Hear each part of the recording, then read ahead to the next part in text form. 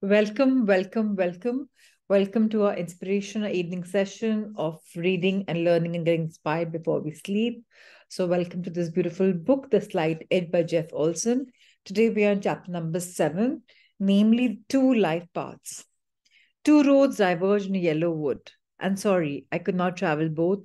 And be one traveler, long I stood and looked down one as far as I could to where it bent in the undergrowth, then took the other as just as fair, and having perhaps the better claim, because it was grassy and wanted wear. Though, as for that, the passing there had warned them really about the same, and both had morning equally lay, in leaves no step had trodden black. Oh, I kept the first for another day, yet knowing how way leads into an onto way. I doubted if I should ever come back. I shall be telling this with a sigh. Somewhere ages and ages hence, two roads diverged in a wood, and I took the one less traveled by, and that has made all the difference, says Robert Frost of The Road Not Taken. A lovely poem with a very deep message. There was a time when the people of the world were convinced the sun revolved around the earth. A few visionaries stubbornly refused to accept what was obvious to everyone else, and because Copernicus, Galileo, and a handful of others risked their lives to choose the road less traveled, the rest of the world eventually caught on to what is now obvious to everyone in the 21st century. The earth revolves around the sun. What's more, in the last 100 years, we've discovered that even space is curved, though that one's still a little hard for most people to wrap their minds around. The truth is, everything is curved. There is no straight line. Everything is changing, including your life. You're on a journey, your life path. The path is a curve. You're curving either upwards or downwards. It may seem to you that today was much like yesterday. It wasn't, it was different. Every day is. Appearances can be deceiving and almost always are. There may be times when things seem to be on a steady, even keel. This is an illusion in life. There is no such thing as staying in the same place. There are no straight lines. Everything curves. If you're not increasing, you're decreasing, above and below the slight edge. Let's take a look at what the slight edge actually looks like by going back to the wealthy man's lesson. If you make a graph of the penny doubled every day for a month, it will look something like this. So we talk about money and day 7, day 14, day 21, day 28, and that is time relatively. So that's what we are understanding. This is not only a picture of compound interest, it's also a picture of how the slight edge looks when it's working for you. Now let's get a sense of what the slight edge looks like and feels like when it's working against you instead. It's simple. Just put a mirror up to the very first illustration. This graph shows you that even when it's not working in your favor, the slight edge can be very sharp and unforgiving edge indeed. If you understand and live by the laws of compound interest, your life will look like the upper half of the graph. If you don't understand and live by the law of compound interest, your life will look like the lower half of this graph.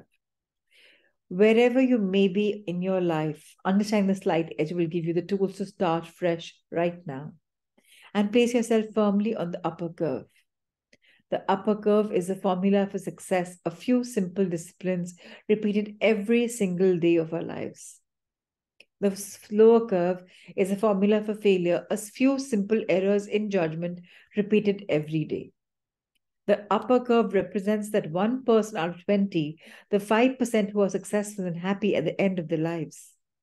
The lower curve represents the other 19, the 95% who reach their golden years angry and bitter and have no idea or concept of how they got there or why.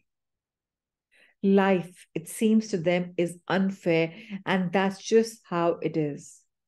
But you and I know that that's not the case. It's not a matter of being fair or unfair. It's pure geometry, the pure geometry of time. Most people hold time as their enemy. They seek to avoid the passage of time and strive to have results now. That's a choice based on the philosophy. Successful people understand that time is their friend. And every choice I make, every course of action I take, I always have time in mind. Time is my ally. That too is a choice based on philosophy. Time will be your friend or your enemy. It will promote you or expose you. It depends purely upon which side of the curve you decide to ride. It's entirely up to you. If you're doing the simple disciplines, time will promote you. If you're doing these few simple errors in judgment, time will expose you. No matter how well you appear to be doing right now, time is the greatest equalizer. Why people don't fly? Bishop Milton Wright says, if God had meant man to fly, he would have given him wings. Have you ever wondered why people can't fly? We have a phrase we use when something difficult, painful, or tragic happens. We say, "Whoa, that's heavy." And indeed, it is. Life is heavy. The predominant force on earth is gravity, and gravity is always pulling you down. Just ask Bishop Milton Wright, the founder of Huntington College in Huntington, Indiana, who's reputed to have pointed out the self evident truth in the quote above during a sermon he delivered in 1890. Some people, though, just can't seem to accept self evident truths, like two of Bishop Wright's sons, who 13 years later built and flew the same successful, man powered, heavier than air flying machine. Their names were Wilbur and Orville.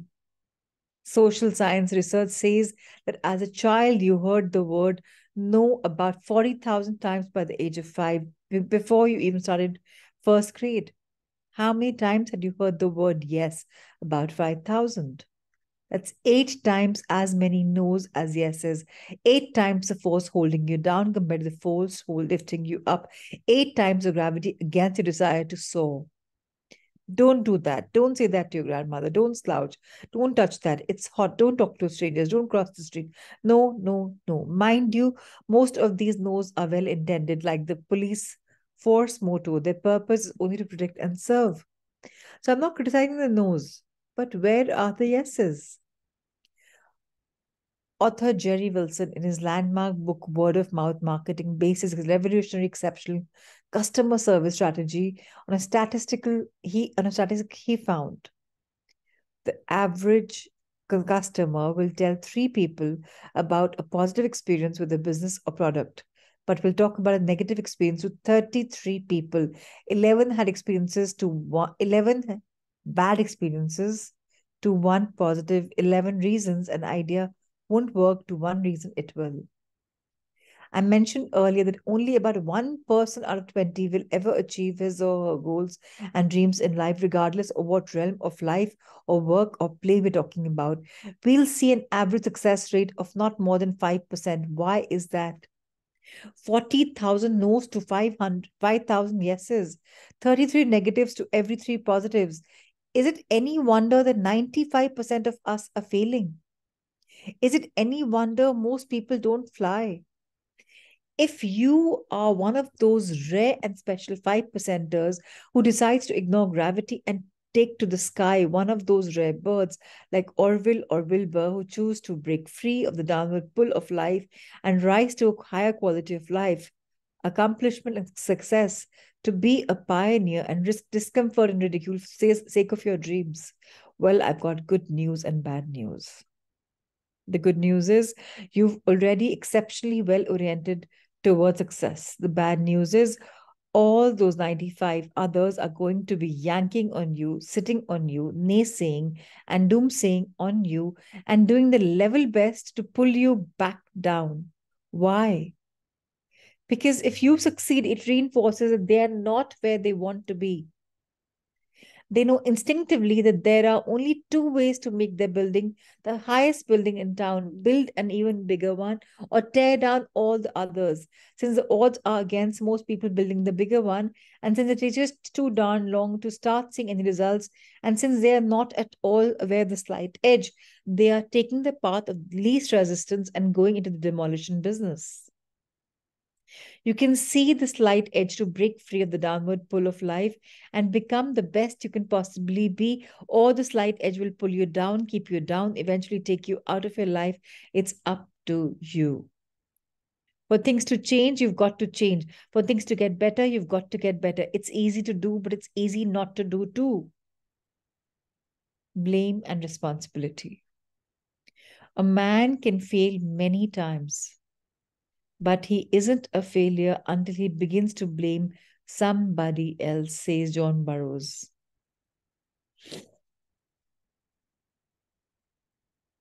If you want to measure where you are, if you want to know whether you're on success curve or on the failure curve, or if you want to assess anyone else and determine which curve they're on, here's how. There's one attitude, one state of mind which overwhelmingly predominates either side of the curve. The predominant state of mind displayed by those people on the failure curve is blame.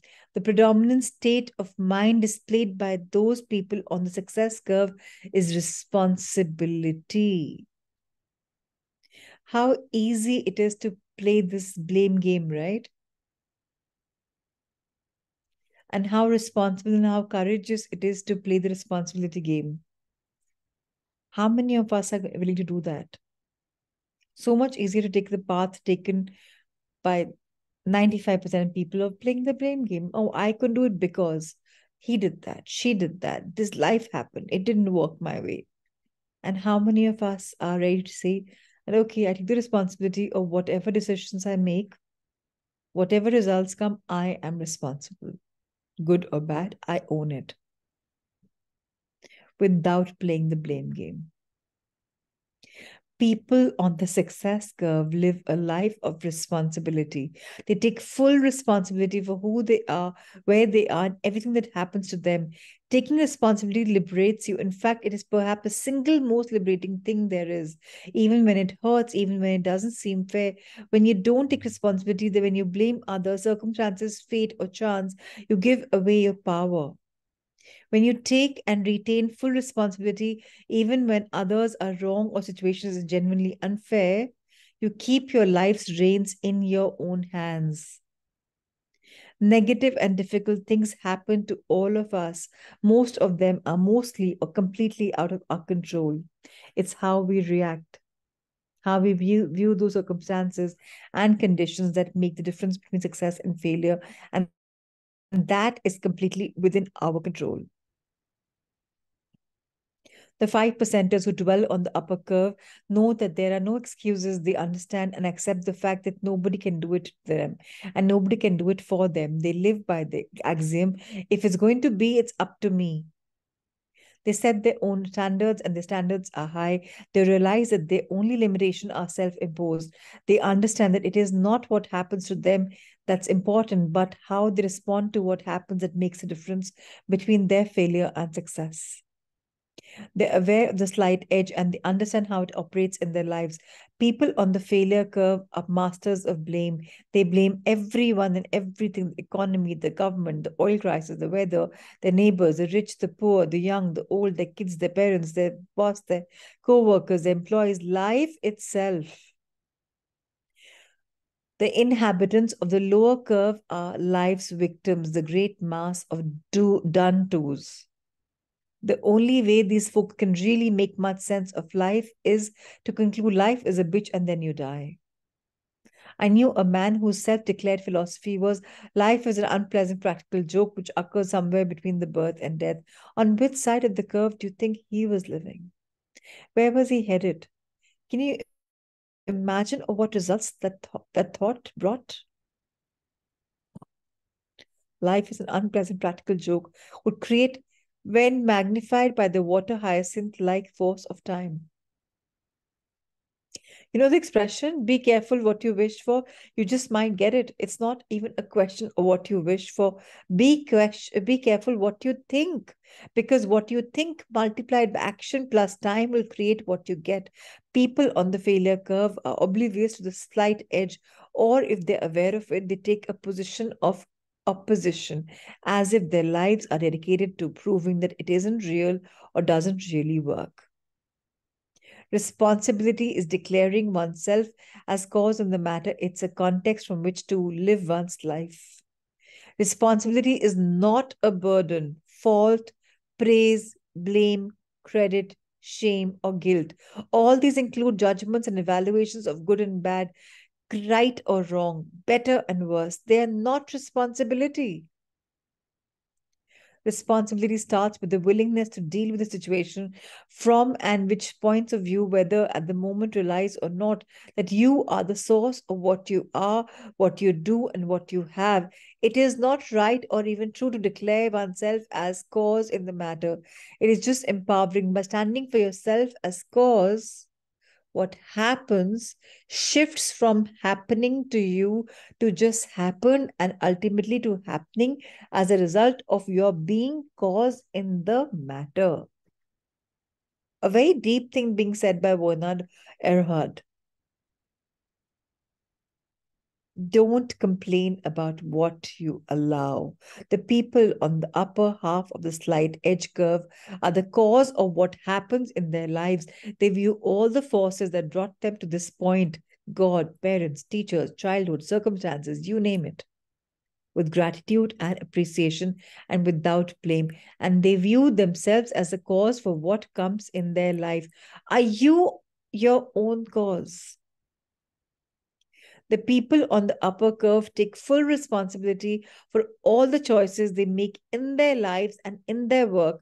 Do you? It's easy to do and just as easy not to do. And if you don't take full responsibility for your thoughts and actions and circumstances right now, will that kill you today? No. But that simple error in judgment compounded over time will absolutely positively destroy you. Successful people do what unsuccessful people are not willing to do. They take full responsibility for how the slight edge is working in their lives. Unsuccessful people blame the slight edge for their lives not working. Successful people know that they can't afford that luxury. Past and future. Try the experiment. Take a comfortable seated position and look down at the floor. Then, without changing position, take the next for 5 minutes to think about your life. Anything and everything, whatever that means to you. Just think about your life. Go ahead and do that now.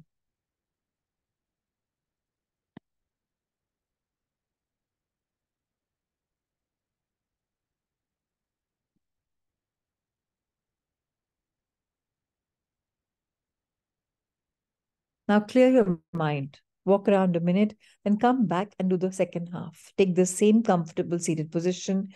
Only tilt your head up to you're looking at the ceiling. Spend the next 5 minutes thinking about your life, anything and everything, whatever that means to you.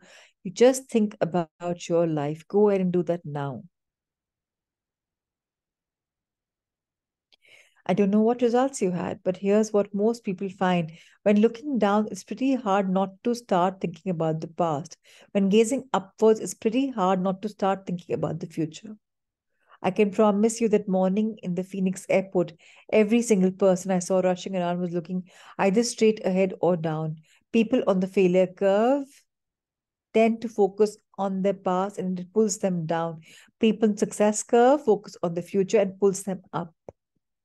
People in success curve don't ignore the past, but they use it as a tool of one of many with which they build their futures. People who live on the failure curve use the past as a weapon with which which they bludgeon themselves and the people around them. Regrets, recriminations, remorse, and retribution. It seems most people live with one foot in the past, saying, only if things had been different, I would be successful. And the other foot in the future saying, when this or that happens, I will be happy, successful. And they completely ignore the present, which is all we really have. It's only the decisions which we make in the moment that are slight edge decisions.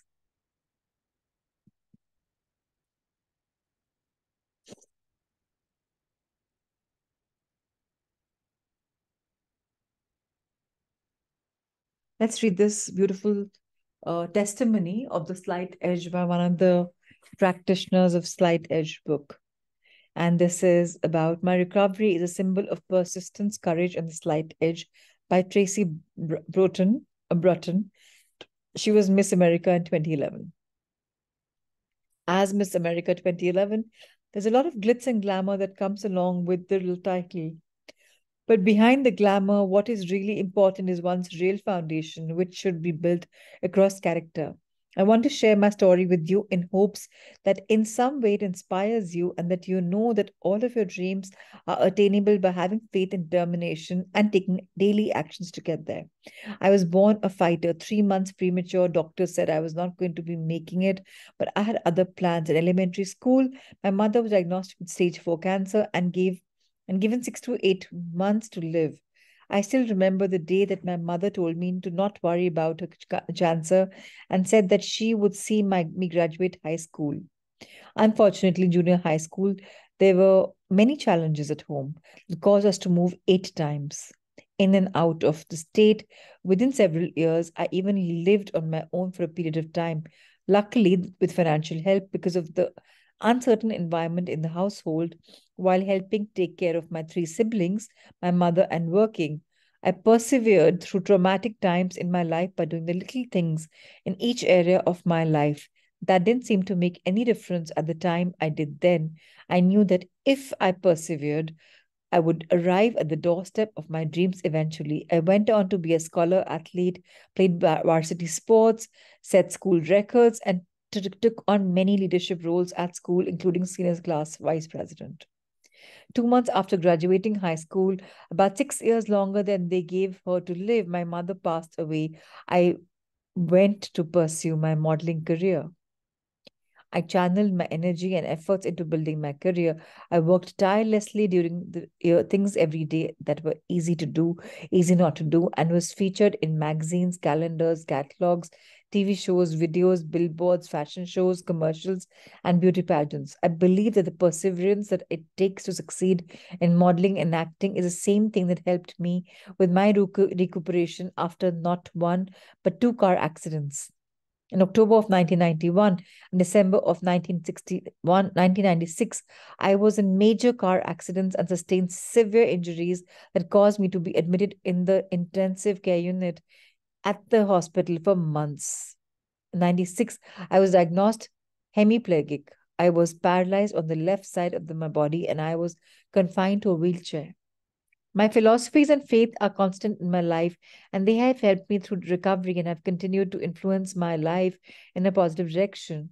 The occupational and physical therapy, my rehab included working on my speech, learning to tie my shoes, preparing food, transferring, bathing, and being able to accomplish every needs on my own.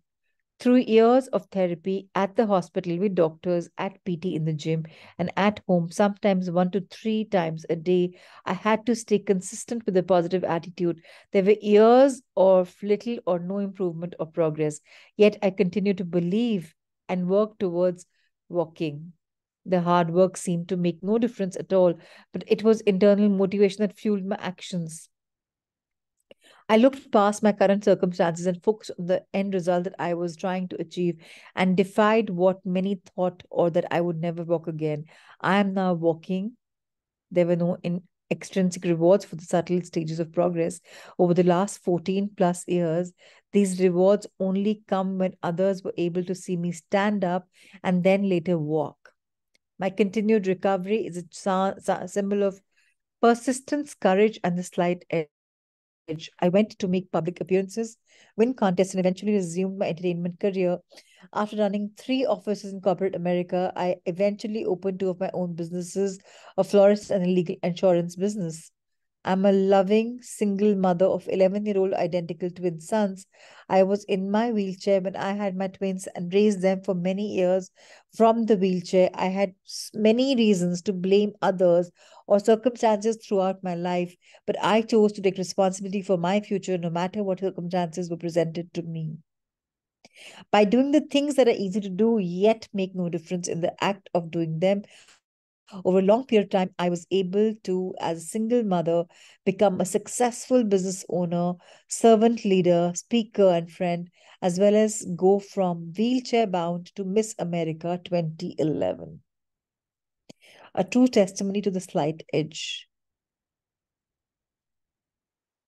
How wonderful.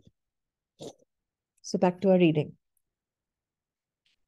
A friend of mine says that people make two lists about their spouses and carry these lists around in their head. The long list is a list of what's wrong, and they consult that list every day. The short list is a list of what's right. That list they read for the eulogy.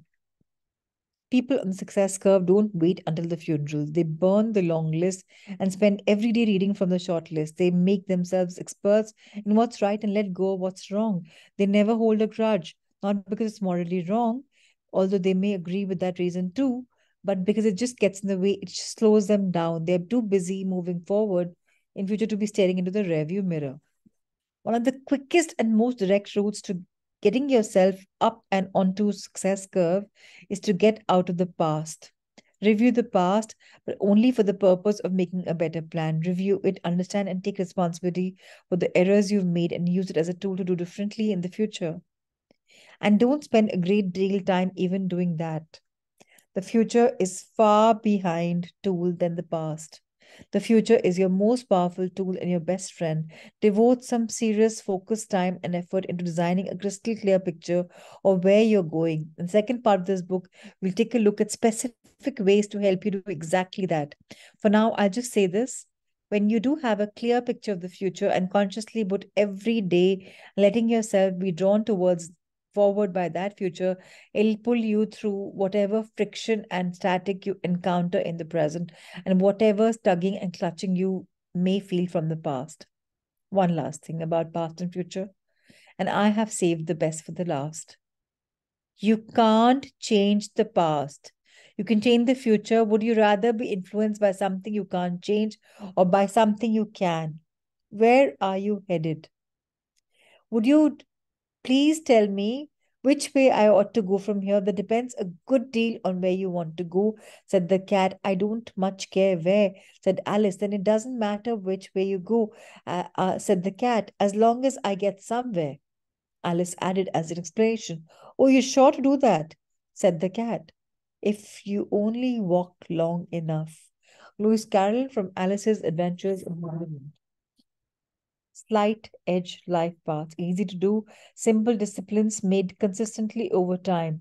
5% success, progressively realization of a worthy idea. What's comfortable early becomes comfortable later. Sorry. What's uncomfortable early becomes comfortable later if you're responsible, if you're disciplined, and if you're value driven.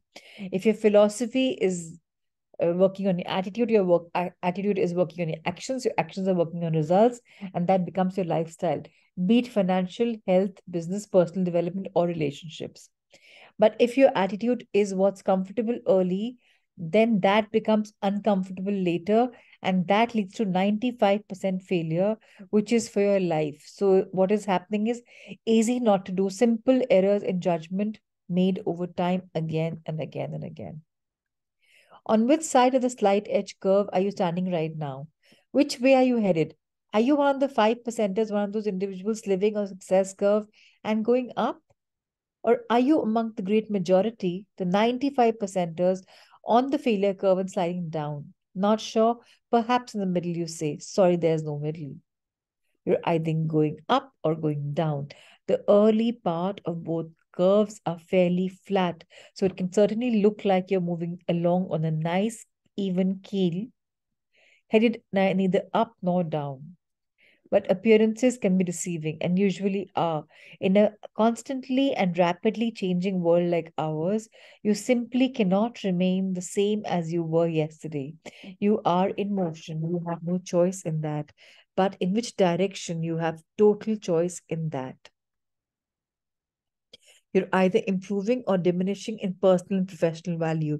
Your relationships are growing deeper and richer, or growing more stale and distant.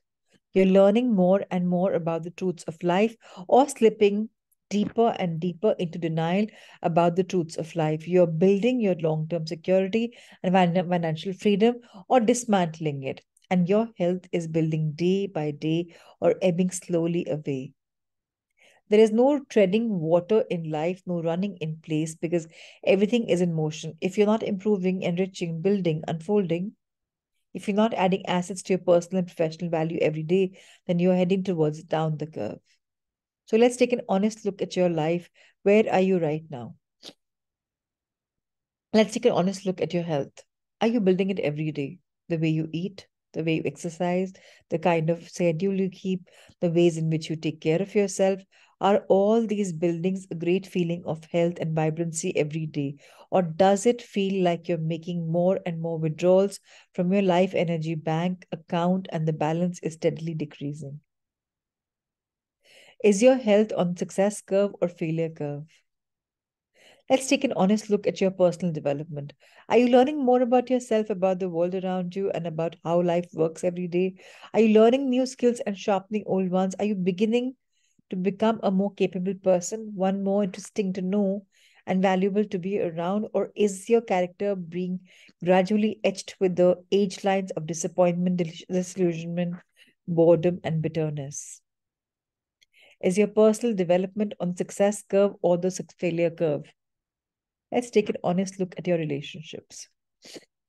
Is a number of friends in your life, people with whom you stay in touch and with whom you share meaningful exchanges and mutually enriching experiences, growing larger every year? If you're married and you were to describe your marriage as a plant, would it be a plant that is growing taller, riper, fuller, and richer with each passing year?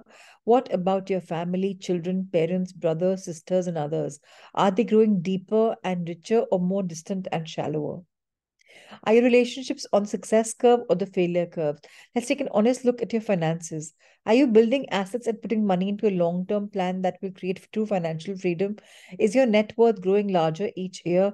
Are you living within your means and investing a portion of your income into a program that will build equity for you over the years, growing dollar by dollar, picking up momentum through the power of compounding interest? So that, like a snowball rolling down a wintry hill, it will have gathered tremendous financial mass in the years when you needed it most? Or are you living on credit, on borrowed money as well as borrowed time, running your coffers empty and storing up debts instead of equity, digging yourself deeper and deeper into a hole that grows only harder to escape? Are you are your finances on success curve or the success failure curve? Let's take an honest look at your life itself. What kind of impact is your life having on the world around you? How is the world different as a reality as a result of your being there? After you leave this world, what will you leave behind as a legacy and how will people remember you? When you add together your career and all your professional accomplishments, your relationships and all your personal accomplishments, your sense of connection with nature, humanity, and God, how would you describe that overall value of meaning of your life? And in that sense, growing stronger, deeper, richer, more powerful every day, month, and year. Is your life on success curve or the failure curve? Be honest about all of this. Do as Shakespeare Polonius tells his son, Plato, to do. This above all to thine own self be true, and it must follow as a night the day thou canst not then be false to any man. William Shakespeare, Hamlet, Act 1, Scene 3. That's it for today. Tomorrow we will complete this entire schedule. But yes, we can read this bit and leave at the good news. So, if you don't tell the truth about where you really are in your life right now, then you're cheating yourself out of an extraordinary opportunity. Because right now, this very moment can be the time you look back on as the moment your life changed for the better forever. Life is not a practice session. There is no dress rehearsal. That is it. This is for real. So play straight and true with yourself. Take a look at your life and tell the truth about where you really are. Do this exercise with me right now. Take a pencil, not a pen. Remember, everything changes. And put check in the up or down box in each area of your life as listed below. Which way are you going? Your health, up or down? Your personal development, up or down? Your relationships, up or down? Your finances, up or down? Your life itself, up or down? Where are you? Which side of the line do you fall in each area of your life? If you have more down checks than up, then I have two things to say. The first is thank you for being honest. And the second is don't worry, you're not alone. Remember, gravity has been pulling you down since day one. Remember that you've heard 8 no's for every yes and 11 negative comments for every positive one. And there's no there and those no's and negatives are compounding with the force of the water hyacinth, threatening to cover the surface of your mind with a suffocating weed that blots out all possibility of sunlight reaching that life that wanting to thrive there. The 1 or 2 no's didn't kill you, but those 40,000 can sure do some serious damage to your sense of possibility. That's a slight edge working against you. All right, everybody. Time to go inward and bring our both the hands together in one big bud or 2 separate buds. And we'll be practicing lotus of gratitude. So let's open one finger as one petal and think of something that we're grateful for. Like this, we will do it for all our 10 fingers so that we can at least count 10 possible things that we're grateful for. Let's take about 100 seconds for this and circle back.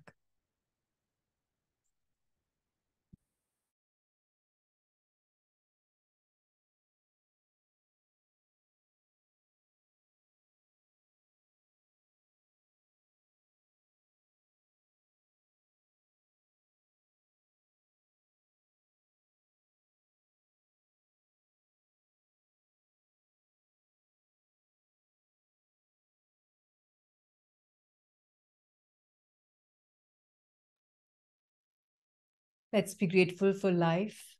It has so much to offer to each one of us. Let's be really thankful from our heart. And let's have a very promising Sunday and see each other tomorrow night, same time, same place. Thank you, thank you, thank you for joining the sacred space to learn, to grow, to evolve, and to think beyond boundaries. Thank you so much.